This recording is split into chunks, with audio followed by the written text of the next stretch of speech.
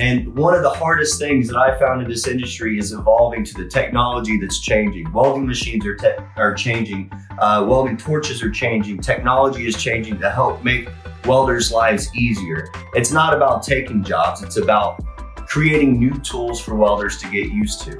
So one thing that I've found that I love about my job is the constant evolution that goes into it.